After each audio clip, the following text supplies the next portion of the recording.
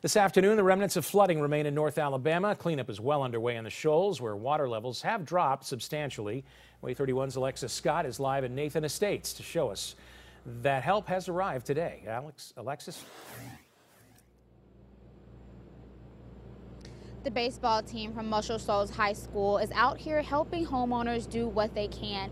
They're pulling out carpets and taking out pieces of soaked insulation from the walls, also helping out cleaning yards.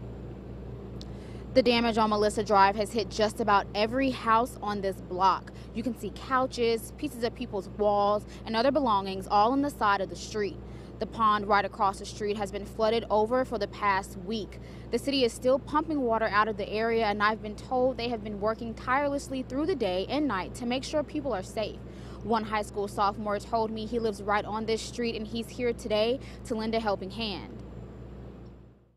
It was just really concerning for the people around me because I know these people and I see them every day, and just to see some of their houses like this, it's just really devastating because this has never happened like this in this area before.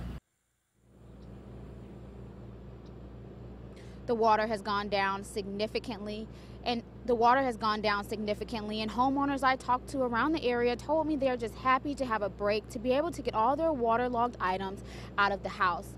Now, when I asked the coach of the baseball team how long those boys would be out here, he told me they'd be here helping anyone who needs it until the sun goes down. I did reach out to Colbert County Emergency Management Agency, and they told me that there are no new flooded roads and that they don't have any concerns going into the rest of the week for any more rising waters. Reporting live in Colbert County, Alexis Scott, WAAY 31 News.